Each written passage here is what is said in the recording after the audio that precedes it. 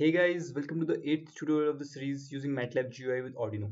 And this is the part 3 of project interfacing L298N motor driver with Arduino using Matlab GUI. So in the last tutorial we created this GUI for our project, and today we will write code for it so that required commands can be given to Arduino through this GUI. So to create this GUI, head over to the opening function of the command window and type clear all to clear all the previous values stored. Now assign equals to which is connected to COM7 of my laptop. Now you can check to which port it is connected on your laptop by opening Arduino IDE. So I'm going to assign this to the port number COM7 as it is connected to COM7 of my laptop. Okay, but before this, A must be a global variable. So I'm going to type global A. Now head over to the function M1F, which is for left motor to rotate it clockwise. So again initialize A as global. Now write command, write digital pin of Arduino A pin number 5 and value X. Now just copy this command and paste it 2 times.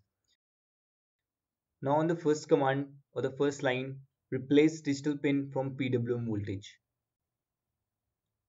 On the second line, replace 5 from 3 and X from 1. Similarly on third line, replace 5 from 4 and X from 0.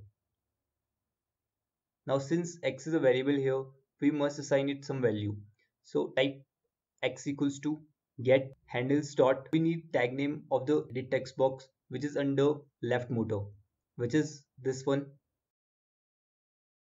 X equals to get handles dot. So now just copy the tag name of the edit text box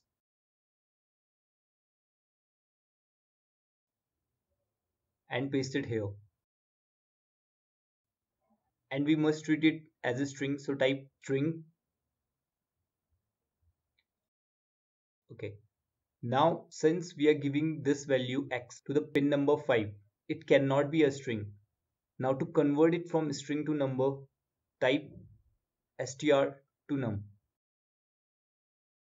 Now the logic behind this piece of code. Suppose user types 5 on edit box for left motor.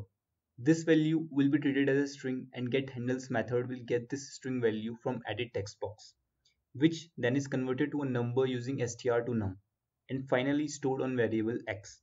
Now this value is given to pin number 5, which is connected to the enable pin of L298N. So this input value controls the voltage across motor, whereas these two commands are simply to rotate it in a particular direction. When M1F is pressed, pin 3 will be high and pin 4 will be low.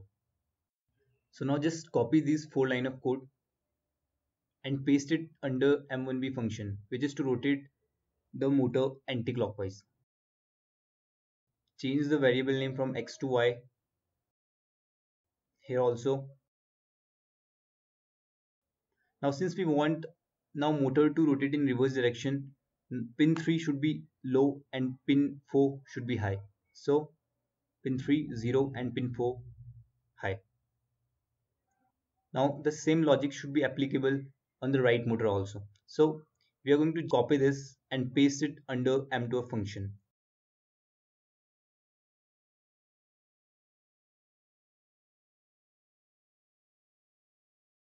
But before this, initialize A as global under M2F function also. Now since for the right motor, the edit text box is different and the tag name of that edit text box is edit3 in place of 1 3, which is this function here.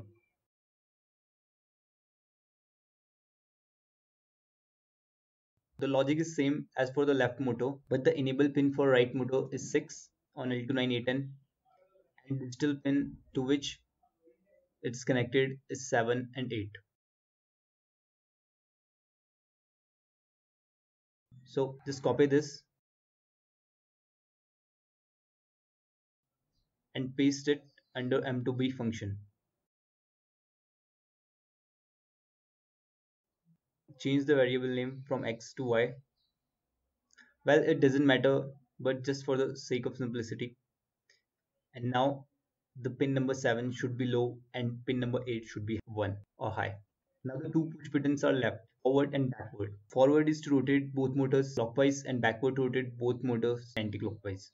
Since we want both motors to rotate in clockwise direction simultaneously when the forward push button is pressed, we are going to copy the code which we wrote to rotate both motors in clockwise direction.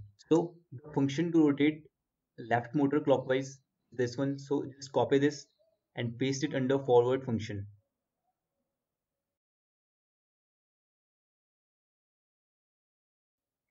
Similarly, the right motor should also rotate clockwise. Copy the code under M2F, which is to rotate right motor clockwise, and paste it here. Okay, so once again, when the user types some value on the edit to text box, this value will be converted to number and then stored to a variable X, which then will be given as a PWM voltage to both the motors enable pin 5 and 6, and then the left motor in clockwise direction and right motor will also rotate in clockwise direction, as we have just copied the forward function for both the motors here. Now since this is a forward function and we want motor to rotate in clockwise direction, in backward function we just have to copy this command, whole command, and just paste it under the backward function.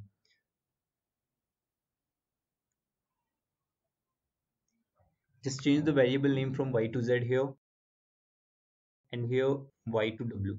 Needless to say, we have to just make important changes here. Pin number 3, 4, which are 0 and 1 right now, we have to change it to 1, 0, and similarly 7, 8, which are 1, 0 to 0, 1, so that both motors can rotate in anti-clockwise direction now. Now since the code is complete, let's run this GUI to check if there are any errors.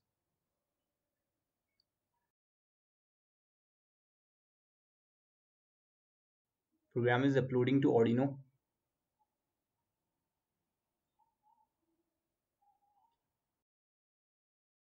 and the GUI window is appeared. So there are no errors. So that's all for today, and in the next tutorial we are going to make connections of L298N Arduino and motor. Until then, I see you next time. Bye bye.